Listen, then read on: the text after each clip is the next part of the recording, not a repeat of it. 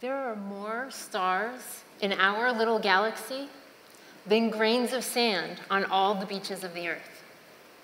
We are an insignificant speck in this universe. In my opinion, this universe is way too big for us to expect to be the only intelligent life in it. Ever since I was a little girl, I've been fascinated by the wonders of space, and I dreamed about working for NASA. I, like perhaps many of you, wondered if there was anyone else out there in that vast expanse. I wanted to be part of the effort to find out. That dream, coupled with years of hard work, has led me to lead programs for NASA to search for life in the universe with the NASA Exoplanet Science Institute. Now, an exoplanet is a planet that orbits a star outside of our solar system. For decades, scientists were skeptical that we would ever be able to find these exoplanets because the stars that they orbit are so much brighter than the planets themselves. Looking for the light of a planet next to a star is like looking for the light of a firefly next to a lighthouse. It's very, very difficult. Despite this, advances in technology and different techniques have allowed us to indeed confirm the existence of exoplanets. So how do we go about searching for life on them? Well, it is far easier to look for something if you know what to look for. For instance, if someone were to ask you to go look for a dog, you know you're looking for something with 4 paws, eyes, ears, and maybe a tail. But what if someone were to ask you to go look for a not dog? Where would you even start? The media portrays extraterrestrial life as little green men, beings with big heads, large eyes, and long, thin extremities. Should this be what we're looking for? Actually, we're not quite sure what to expect, but little green men are definitely not what we're looking for. We need to start small and look for signs of what we would expect to find if we were looking for life on Earth. So, is there one thing that all species on the Earth need to survive? Actually, yes. Everything needs liquid water. So we're starting the search for life in the universe with the search for liquid water on other planets. But there are billions of stars out there, and we now know that on average, every star has at least one planet around it. So where do we begin our search? To figure this out, we need to know about the planets themselves, about the stars that they orbit, and what else is going on in the planetary systems. In order to fully understand these 3 things, we need to be able to understand many, many aspects of each of them. So even if you were the smartest person on the face of the Earth, with the highest IQ, you would never have enough time in your lifetime to learn everything you need to learn about 1 or 2 of these planets, let alone the 400 billion of them that we think are in our galaxy. So given this, we need 3 things to find life.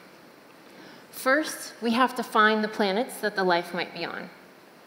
Second, we need to determine if the planets are suitable for life. And third, we need to work together to make any of this possible in our lifetimes. So we need to start with finding the planets. We use several main techniques. The first technique is direct imaging, or taking a picture of the planet.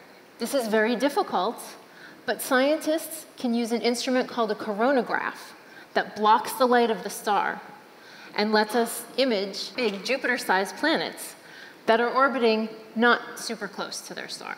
Here you see a real exoplanet system in action. This 4-second video shows 7 years of data with one of the world's largest optical telescopes. The next technique that we use is a radial velocity, or Doppler shift technique. This technique detects the presence of a planet by looking for the gravitational effect that the planet has on the star. It's kind of like the wind. You can't see it, but you can see its effects on the leaves in the trees and feel it in your hair as you walk outside. In this case, the planet tugs on the star as it orbits. And we see the star move towards us and away from us by measuring the Doppler shift, or the change in wavelength of the light that the star is emitting. So this technique lets us get valuable information for one star at a time. The third technique lets us monitor many stars at once. This technique, the transit technique, lets us detect the presence of a planet by measuring the brightnesses of stars over time. As a planet transits or passes in front of the star, it blocks some of the light of the star, and that star dims just a bit. NASA's Kepler mission observed the same 150,000 stars every 30 minutes for 4 years. Thanks to NASA's Kepler mission and a similar mission, COROT, from the European Space Agency, we now know of lots and lots of planets. Currently, to date, we know of almost 4,000 confirmed planets, with another 5,000 candidates to be verified. The huge increase in the number of planets that we've found has completely changed the exoplanet game. It's excited not only the scientific community, but the public as well. Now we have a place to look for life outside of our solar system. So we know there are lots of planets, so we need to figure out if the planets that we're finding are suitable for life. So to start, we need to figure out what type of planet we're looking for. Is the planet rocky with a solid surface like the Earth? Or is it a big ball of gas like Jupiter? We can combine results from different detection techniques to determine the properties of the planet. So we can find the size of the planet from the transit technique and the mass of the planet from the radial velocity technique. We combine the size and the mass of the planet to get the density of the planet. If the density of the planet is similar to that of the Earth, then the planet is likely rocky with a solid surface. If the density of the planet is less than that of the Earth, then the planet is likely a big ball of gas. It's important to understand the difference, because if we find a big ball of gas, there's no solid surface to walk on, let alone to have liquid water. We also need to figure out if the planet has the right temperature to support water in a liquid state. Some planets are too close to their stars, and any liquid water that they may have would boil away. Some planets are too far away from their stars, and any liquid water that they may have freezes solid. Lucky for us, some planets are the right distance away, that their atmospheres can keep their surface temperatures suitable for water in a liquid state.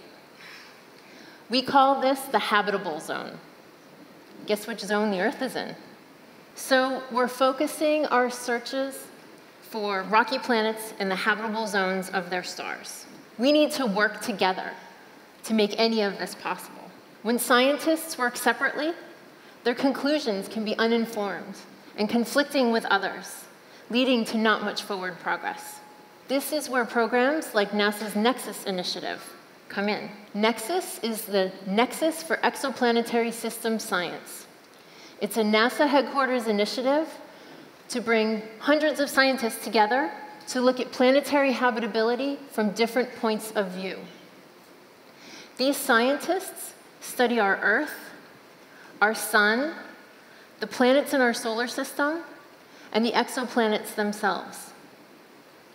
We are mostly made up of observers using telescopes to find the planets, and theorists who are creating and using computer models to predict what we should see in planetary systems. We also have scientists that work in laboratories to see which molecules we should be able to detect. and other scientists that work on the statistics of measurements and the models.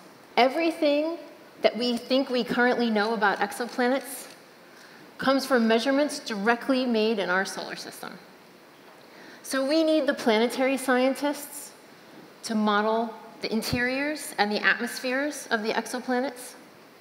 We need the solar physicists to model the effect that the star's radiation has on the planet. And we need the Earth scientists to model the surface conditions of the exoplanet. The knowledge gained from our solar system helps us interpret the little bits of exoplanet data that we're currently able to obtain. Nexus brings these scientists together. They bounce ideas off of each other, and they ask many questions from different points of view, with often surprising results. At our kickoff meeting 4 years ago, many scientists were shocked to find that not everybody had the same knowledge base. So we had to get everyone on the same page by talking, by sharing ideas, by sparking each other's curiosity, and by asking many, many questions. By working together, we've begun to make progress. We now know that in addition to liquid water, we can look for other biomarkers or signs of possible life. These biomarkers include molecules such as methane, which can be produced by many different processes, including cows, and also ozone and carbon dioxide. If we detect these molecules, these biosignatures on a planet, that increases the probability that that planet has life as we know it. We will soon have the technology to confidently detect these biosignatures. And once we do, once we find these signatures on a planet, that means we found life, right? Job done. Not quite. It turns out that there are also non-living things that produce these signals. For instance, volcanoes also produce methane. So if we're not careful with the little bits of data that we're able to obtain, we might mistake erupting volcanoes for flatulent cows. The task of finding life in the universe is immense, beyond the capability of any one person. What would it mean to find intelligent life in the universe? There's a big leap between finding liquid water and biomarkers and finding intelligent life. I mentioned at the beginning that I thought this universe is way too big for us to actually be the only intelligent life in it. If we're successful in finding intelligent life out there, it would answer humanity's age-old question of, are we alone? Personally, I think that we will find life someday out there. And depending on what we find, it could completely change the way that we think about life as we know it, along with our place in this huge universe. Thank you.